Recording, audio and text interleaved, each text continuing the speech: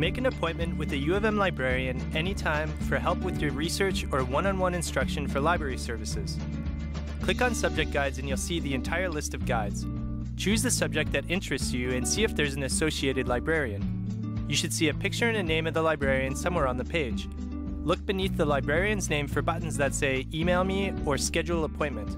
Click on the Schedule Appointment button to see available appointments by date. You can choose a date and time to suit your schedule. As soon as you choose it, you'll get an email confirming the date, time, and location.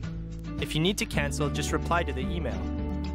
You can also find full listings of all U of M librarians and their contact information elsewhere on the library website.